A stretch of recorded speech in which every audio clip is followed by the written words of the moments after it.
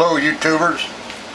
I've been meaning to put up a video of my latest air rifle I bought, and plus I've had a couple of emails from friends wanting to see it, so here goes. This is the Hammerli Pneuma Elite 22 caliber PCP air rifle, aka Hatsan AT44 PCP air rifle. The reason I say aka Hatsan is because this gun is actually made by Hatsan in a factory in Turkey under the name of Hammerli. But this gun is no longer available in Hammerli in the 22 caliber, only in the 177. You can buy this Hatsan, the AT44 model, in the 22 caliber and 25 caliber, by the way. There's kind of a strange deal going on with Hatsan Hammerli. These are not available anymore, only the 22 caliber, as I said. And Hatsan is in Turkey now. Hammerli is in Turkey. I mean in Switzerland, excuse me. They've partnered up with Walther, and they're making competition air rifles and 22 caliber competition.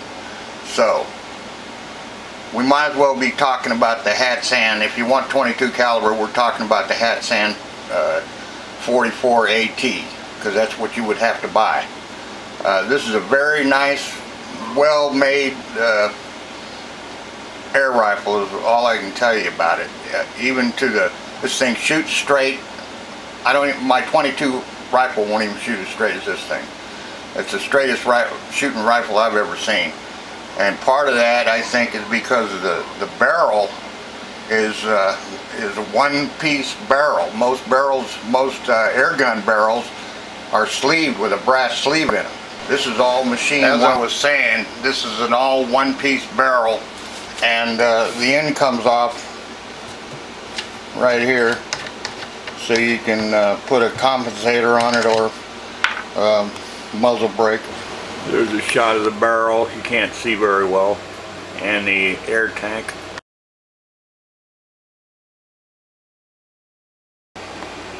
I don't really like this air tank. I mean, I like the air tank. I don't like the gauge being in the front, because I don't like looking down the barrel of a gun when I'm trying to read the pressure. But there's a reason for it, is because this tank is removable.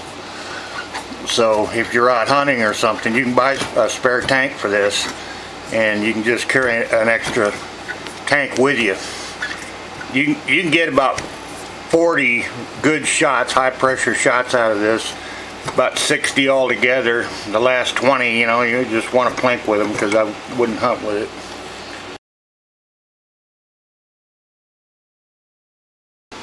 That is, I wouldn't hunt with the last 20 shots. Well, here it is. The tank is out, as you can see, and like I said, you can buy spare tanks for these in case you don't want to spend the money and buy an air tank to refill these with, that are about $600 by the time you get done. I don't know if it's really worth it. I bought this Benjamin air pump. This is about $150, but if you buy the Benjamin, they're about the cheapest on the market, and quite frankly, I think they're all about the same. You have to buy this adapter for it, which I'll give you a reference where to get it. And it comes with the end that fits right in here to pump it up. You can pump it up to 2,900 PSI, which is 200 bar. And I wouldn't go above that, because in the book it says that the valve can stick in it, and you have to send it back to the factory to get the valve unstuck. So, you know, I would follow those guidelines of no more than 2,900 PSI. That's how it looks when it's hooked up. The Benjamin pump has its own gauge in it, as well as there's a gauge on the front of this. This isn't your average bicycle pump either. It's a very high pressure pump. This thing will pump up to 5,000 PSI.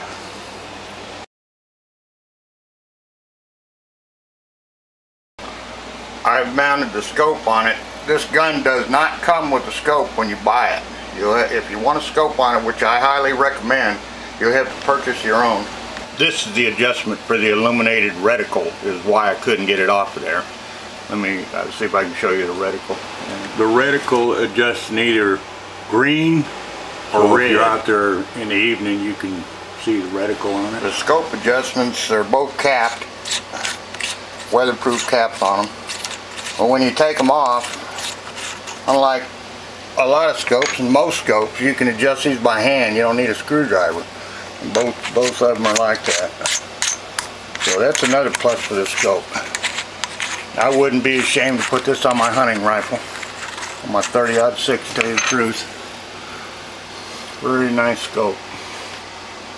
And I would highly recommend putting a scope on it, because although it's a 22 and it has plenty of knockdown power, it hasn't got the muzzle energy of say a 22 long rifle.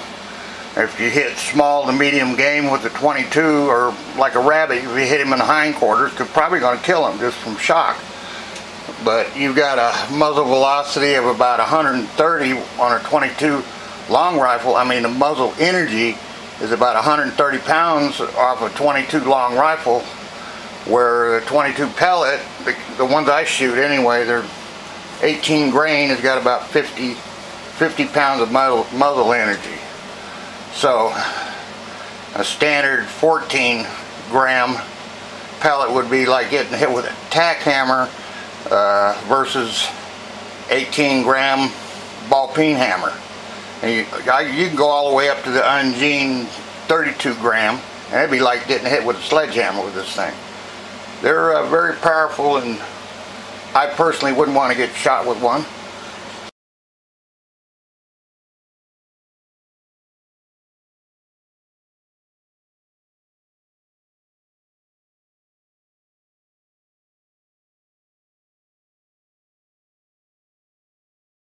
But anyway, the reason I would highly recommend a scope is because shot placement is very, very important when hunting with this thing.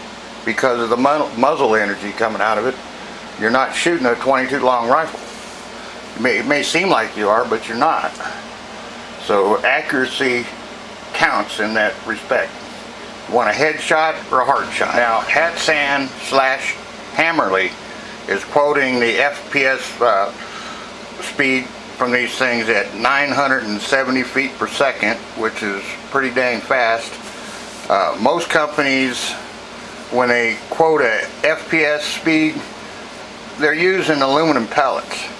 And one thing I'll say for Hatsan and Hammerli, when they test, they use lead pellets. So they're giving you an honest muzzle velocity out of this thing, which is 970, probably with, I'd say, a 14 gram lead pellet.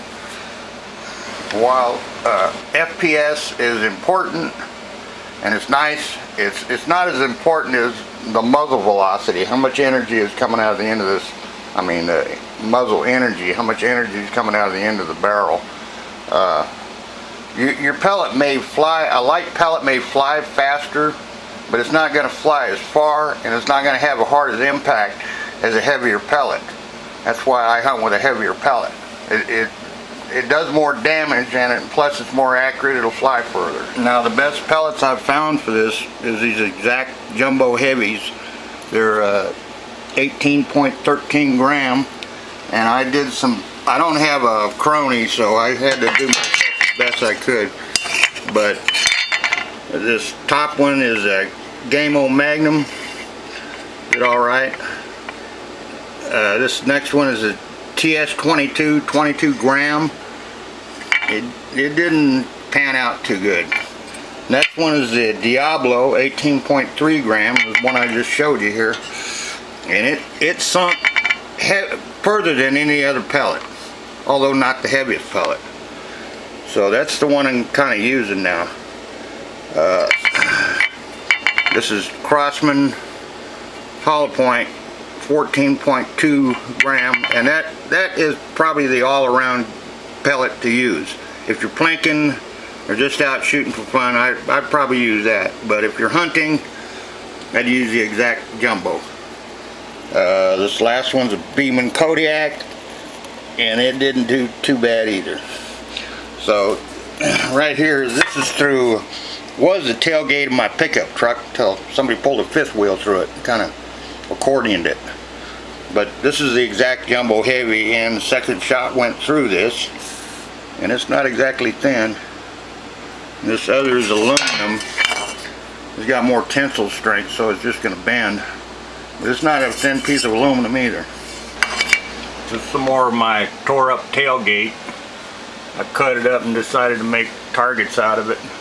And most of this has been shot with the Hammerli, a little bit with the Benjamin XL22. Pretty well murdered my targets, and they're made out of the same steel that other was. I think I need to go out and pound them back straight, but little guns are a lot of fun. Well, I'm going to wrap it up on this gun. Leave your comments in the comment section. If you have any questions, go ahead and ask them, and I'll answer the best I can. But please rate and subscribe. Once again to you, Electronic Dog. Bye. Yeah, and one last thing, and probably the most important of all, I've been wanting a PCP air rifle, but you know, they're kind of spendy. A nice one, a good one's about $700 till I ran across this, and this was $299. That fit my budget, so I bought it. And I'll tell you, I have not been disappointed. If I'd have bought this first, I'd have bought no other rifle. And I've got about 5 of them, air rifles.